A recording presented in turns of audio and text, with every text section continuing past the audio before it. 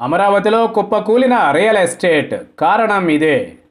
నవ్యాంధ్రప్రదేశ్ నూతన రాజధాని అమరావతిలో తాజా ఎన్నికల ముందు నాటి వరకు రియల్ ఎస్టేట్ ఓ రేంజ్లో ఉండేది. రాజధానిగా ప్రకటించక ముందు ఎకరం 10 నుంచి 15 లక్షలుంటే రాజధానిగా అమరావతిని ప్రకటించాక ఈ ధర అమాంతంగా 1.5 కోట్ల దాకా వెళ్ళింది. అలా ఒక్కసారిగా లేచిన రియల్ ఇప్పుడు మాత్రం క్రమంగా తగ్గిపోతోందట. ఇప్పుడు ఎకరం 1 కోటి అన్నా కూడా కొనే నాథుడే కనిపించడం లేదట. ఇందుకు కొత్త ప్రభుత్వం అధికార పగ్గాలు చేపట్టినందుకేనా అన్న కోణంలో పలు పుకార్లు వినిపిస్తున్నాయి. కానీ అసలు కారణం మాత్రం రియల్ ఎస్టేట్ వ్యాపారుల వ్యూహాత్మక నిర్ణయాలే ఈ తరుగుదలకు కారణంగా చెప్పవచ్చు. వైసీపీ అధినేత కొత్త సీఎంగా పదవీ బాధ్యతలు చేపట్టిన వైఎస్ జగన్మోహన్ రెడ్డి అమరావతిలో రాజధానిని నిర్మించారని ఓ వర్గం బాగానే ప్రచారం చేసింది. ఎన్నికలకు ముందే తాను అధికారంలోకి వచ్చిన అమరావతిలోనే రాజధాని నిర్మాణాన్ని చేపడతానని, ఇందులో ఎలాంటి సందేహాలు అవసరం లేదని కూడా జగన్ తేల్చి చెప్పేశారు. ఇక ఎన్నికల్లో ఘన విజయం సాధించిన తర్వాత కూడా అమరావతిని తరలించే ప్రసక్తే లేదన్న కోణంలోనే ఆయన సాగుతున్నారు.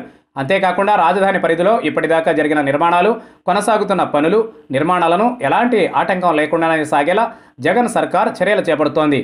మొత్తంగా పరిస్థితి అంతగా భయపడేలా లేదు. కానీ ఎందుకనో రియల్ భూమ్ బాగా తగ్గుతున్నట్లుగా వార్తలు వినిపిస్తున్నాయి.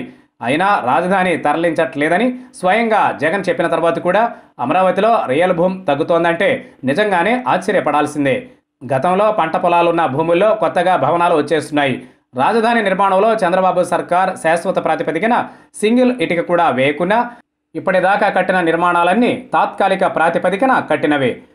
తాత్కాలిక నిర్మాణాలు కట్టినప్పుడే రియల్ భూమ్ ఆకాశాన్నంటిదే.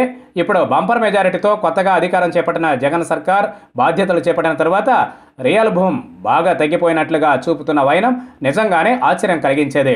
అయితే పరిస్థితిని కాస్తంత లోతుగా చూస్తే ఎప్పుడు ఎన్నికలు జరిగినా ఎక్కడైనా రియల్ భూమ్ బాగా పడిపోవడం సాధారణమే. ఈ క్రమంలోనే ఈ దఫా ఎన్నికలు సుదీర్ఘంగా జరగడంతో ఎలాంటి ప్రత్యేక కారణాలు లేకుండానే అమరావతి రియల్ భూమ్ తగ్గింది. ఇక జగన్ సర్కార్ అధికార బాధ్యతలు చేపట్టి ఇంకా 20 రోజులు కూడా కాలేదు.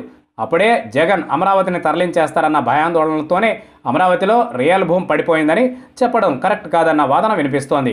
అంతేకాకుండా ఒక్కసారి మాట ఇస్తే తప్పని వ్యక్తిగా జగన్ తనదైన ముద్ర సంపాదించుకున్నారు. ఈ నేపథ్యంలో అమరావతిని జగన్ తరలించడం దాదాపుగా అసాధ్యమే. కొత్త ప్రభుత్వం బాధ్యతలు చేపట్టిన తర్వాత ప్రాధాన్యాలు మాత్రం కాస్తంత మారడం సహజమే కదా.